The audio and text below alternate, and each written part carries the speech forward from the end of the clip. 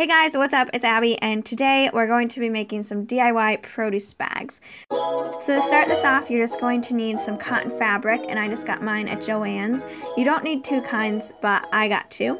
And then you're going to need some utility mesh and some grosgrain ribbon. So to get started, you're just going to take one of your cotton pieces of fabric and you're going to cut it out 3 inches by 25 inches. And I just have this rotary cutter that I use, and it makes things super simple, and I don't know, it just makes cutting a straight line a lot easier than using scissors. I think I just bought mine on Amazon, and I don't think that it was very expensive when I got it.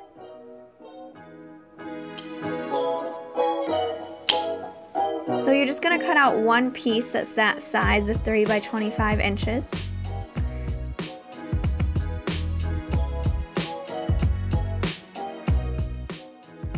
And then you're going to go ahead and go to your iron and heat it up.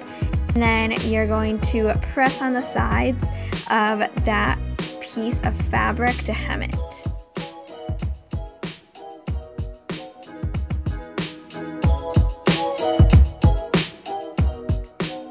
I found the easier way to do this was to actually pin it to the iron board.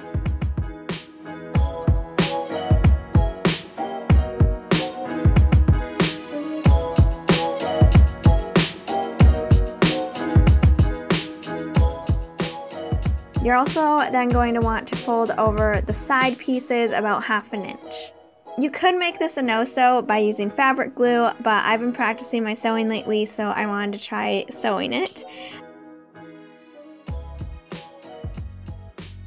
You're going to cut again, but this piece is going to be 4 inches by 24 inches, and this will be your bottom piece. By now you should have your top piece and then your bottom piece. Next, you're going to cut your mesh, and this will just be 24 inches by 15 inches. This is all for if you're just making one bag. So if you're making multiple, then go ahead and change and get fabric according to that.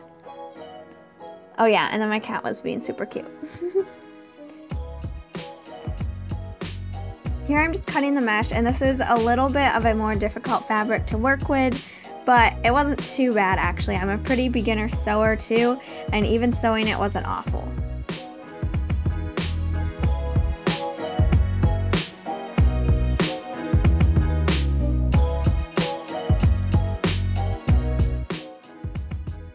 Alright, so taking that 3 inch by 25 inch, you're just going to hem that.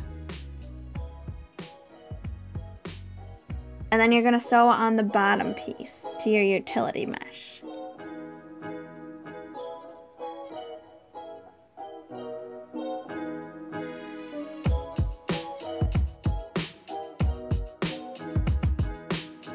Ta-da! You might have to cut off some of the excess on the sides, but that's not a big deal.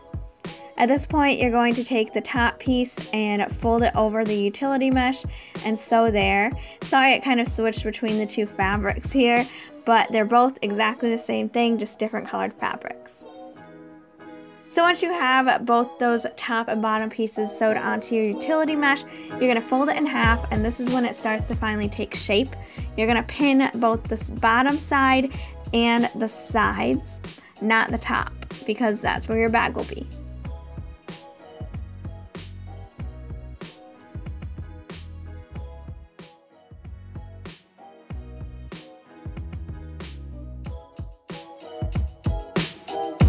And then you're going to go ahead and take that to the sewing machine. Make sure that when you fold it in half, it's inside out, so that way when you flip it, the thread will be more hidden. Alright, now just taking a clothespin, I'm putting that onto some of the grosgrain ribbon, and I used about 20 to 30 inches.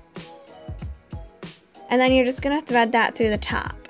Now, this might take a minute, but once you get it started, it's pretty easy, and you'll be able to pull your string out the other side, and that's just how you make a drawstring bag. Super easy.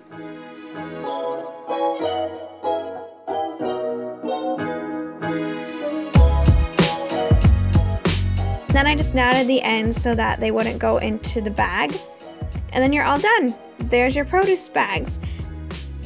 I hope you guys found this helpful. If you did, please make sure to thumbs up and subscribe. Thank you so much for watching. I hope you guys are having a great new year so far, and I'll see you in my next video. Bye!